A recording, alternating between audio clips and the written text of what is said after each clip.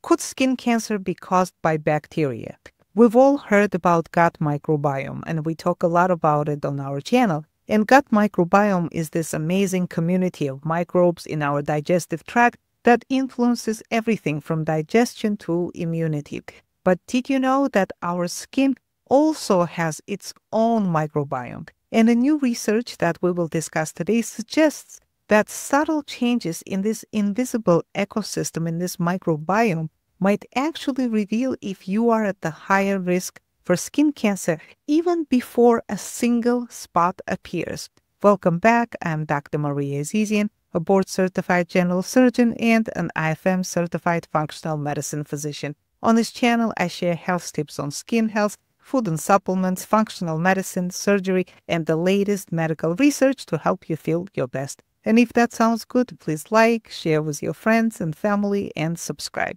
When we talk about microbiome, we usually mean the gut. But that's just one neighborhood, so to speak, in a much bigger microbial city. We also have a skin microbiome that is home to bacteria, fungi, and viruses that live right on your skin's surface. We talk about oral microbiome in the mouse, a vaginal microbiome in women, and even a lung microbiome. And each one plays a unique role in keeping you healthy or sometimes, unfortunately, making you sick. And just like neighborhoods, their makeup can change, and that depends on your age, on environment, on genetic susceptibilities, and especially on your immune system. So let's look at the latest research about a connection between squamous cell carcinoma of the skin and the skin microbiome. In a recent paper, the researchers asked the question, could the skin microbiome help us spot people at high risk for squamous cell carcinoma of the skin before it actually appears?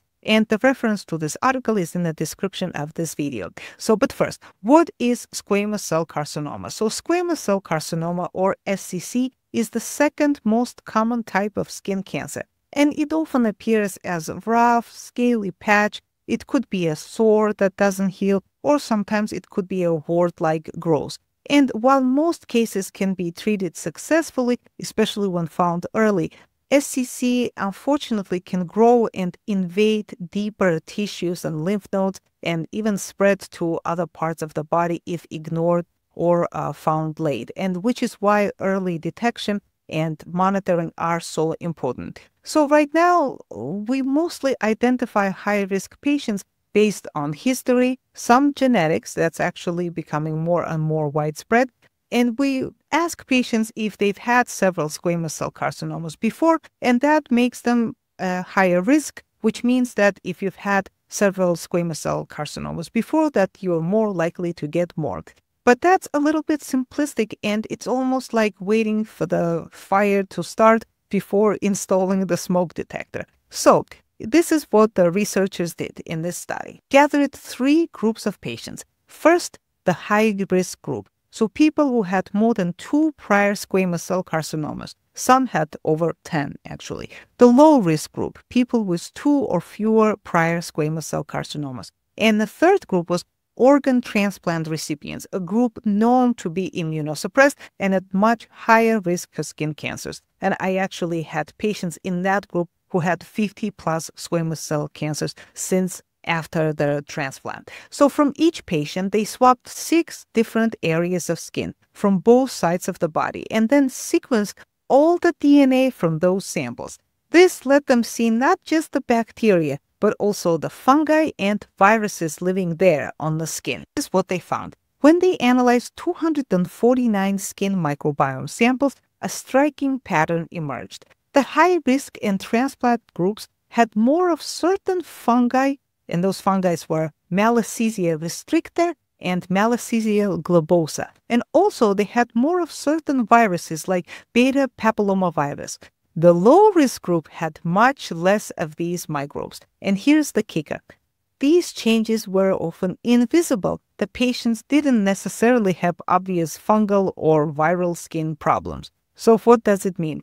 We don't yet know if these microbes are causing skin cancer or if they're incidental, meaning that they're simply moving in because of the other immune system changes. But either way, they may serve as a warning sign, actually early warning sign. For example, if somebody suddenly develops more warts or other subtle viral or fungal changes, especially if they're fair-skinned or immunosuppressed, it could be a signal to monitor them more closely. From the functional medicine standpoint, as we always talk about that on this channel, so your microbiome, whether it's in the gut, skin, mouth, lung, or elsewhere, is a reflection of your overall immune health. So if further research confirms that the skin microbiome shift can signal early squamous cell carcinoma risk, we could see then routine skin microbiome screening for high-risk patients. That would be very exciting. That would be very helpful because that could detect their cancer before it comes on. And we obviously will see personalized prevention plans that focus on the immune support. In summary, your skin isn't some passive shield. It is an active, living ecosystem. And paying attention to it may help us one day to prevent one of the most common forms of skin cancer, such as squamous cell carcinoma. So this is a very promising research. If you're interested in looking and treating your chronic skin conditions through a functional medicine lens, through a functional medicine approach, then feel free to contact us at Mindful Medical Functional Clinic. And as always, I recommend that you start with scheduling your free 15-minute discovery call with me to see if it is the right fit. We focus on treating chronic skin conditions such as eczema, acne, psoriasis, chronic rashes, dermatitis, hives, and so on. And of course, we implement a root cause approach, and that includes personalized supplements, lifestyle changes recommendations, and the hardest thing, dietary changes. Our clinic is available to residents of Massachusetts, California, New Hampshire, and Vermont. And you can learn more by visiting our website at mindfulmedicalfunctionalclinic.com or calling us at 508-444-6989. And the link to our website is in the description of this video. Thank you so much for watching. I'm looking forward to reading your comments. Until next time, bye-bye.